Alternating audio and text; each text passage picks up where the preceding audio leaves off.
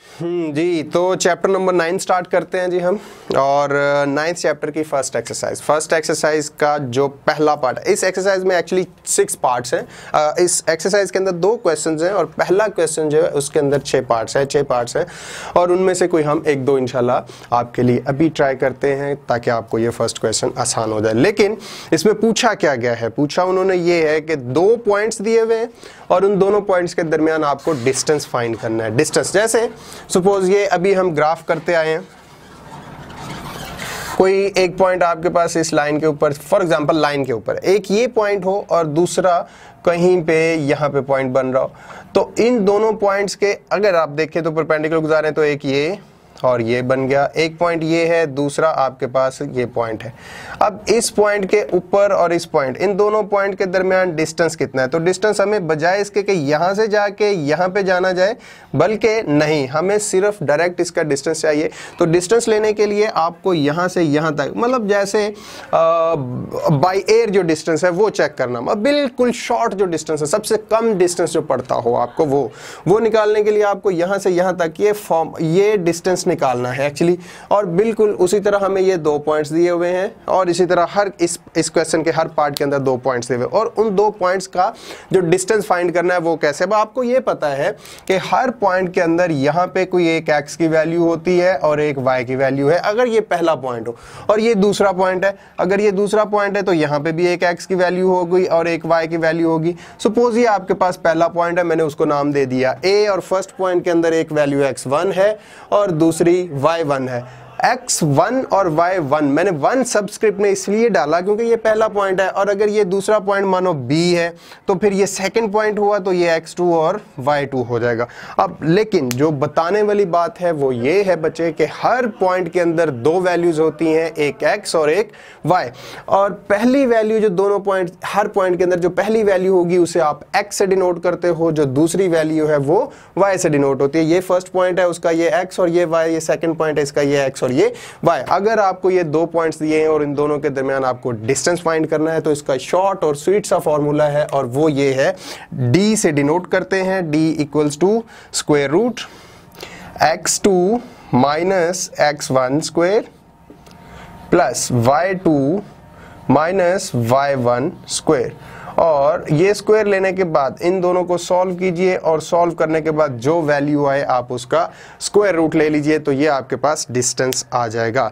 अभी जैसे हमने ये एक पार्ट, फर्स्ट पार्ट ही इसका लिखा है क्वेश्चन नंबर 1 का, आपको नजर आ रही है statement, find distance between following pairs of points. अब ये आपके पास एक पेयर ऑफ पॉइंट है, पेयर ऑफ पॉइंट्स मतलब 2 पॉइंट्स हैं। अब इनके दरमियान आपको यहाँ से a पॉइंट के अंदर पता चल रहा है ये x1 है और ये y1 है। इसी तरह ये सेकंड पॉइंट है तो ये x2 और ये y2।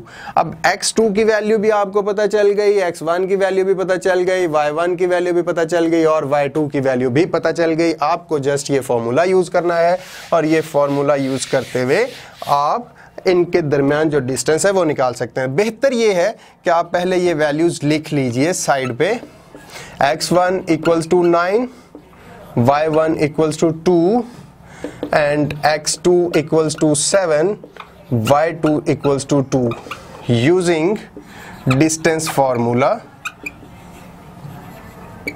आप डिस्टेंस फॉर्मूला यूज कीजिए जो अभी हमने लिखा, d equals to square root x2 minus x1 square plus y2 minus y1 whole square.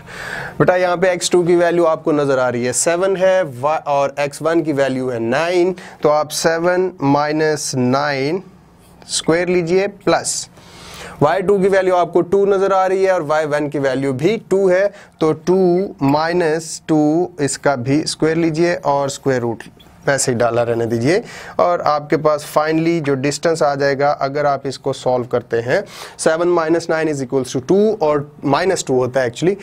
Minus 2 का अगर आप स्क्वायर लेते हैं तो वो पॉजिटिव 4 होता है, और फिर 2 माइनस 2 इज इक्वल्स टू 0, तो यहाँ पे आप लिखिए 4 प्लस 0, और 4 plus 0 you better no is equals to 4, और 4 का स्क्वायर रूट जो है वो एक्चुअली इक्वल होता है 2, सो डिस्टेंस इज 2। तो इसका आंसर क्या हुआ, d इक्वल्स टू 2। ये इन दोनों पॉइंट्स के दरमियान डिस्टेंस था। बिल्कुल इसी टोकन के ऊपर इसके सारे पार्ट्स हो जाएंगे। Part A to F, A अभी हमने कर लिया, लेकिन एक पार्ट इसमें D जो है वो थोड़ा सा दिखने में प्रॉब्लमैटिक है। हम अभी आपके लिए वो भी करते हैं। जैसे D पॉइंट के अंदर आपके पास पहला पॉइंट है, हम उसको भी ऐसे ही सॉल्व करते हैं। याद रखिए ये सारे क्वेश्चंस इसी तरह से ही हो जाएंगे अगर आपको ये डिस्टेंस फॉर्मूला याद है। तो जो फॉर्मूला है x2 - x1 whole square plus y2 - 1 whole square और फिर इनका स्क्वायर रूट। अभी ये डी पार्ट के अंदर आपको जो पॉइंट ए दिया हुआ है वो है -4 square root 2 -4 and square root 2, और फिर दूसरा पार्ट जो है, दूसरा पॉइंट एक्चुअली वो -4 है एंड -3 है। अब बिल्कुल उसी तरह यहाँ पे लिख लीजिए आपके पास x1 इक्वल्स टू -4 और y1 equals to square root 2 and x2 is equals to -4 and y2 is equals to -3। तो यहाँ पे भी वही डिस्टेंस फॉर्मूला यूज कीजिए, using distance formula d is equals to x2 minus x1 whole square plus y2 minus y1 whole square। अब इसमें नीचे statement दीजिए putting the values of x2 x1 y2 y1। आपके पास सिचुएशन बन जाएगी कुछ इस तरह से, x2 इज इक्वल्स टू -4, यहाँ पे लिखिए -4, ये माइनस, और x1 की वैल्यू भी है आपके पास -4 और इनका स्क्वायर, प्लस y2 आपके पास है -3 फिर माइनस, और y1 है आपके पास स्क्वायर रूट 2 और इसका भी स्क्वायर ले लीजिए। इसी तरह -4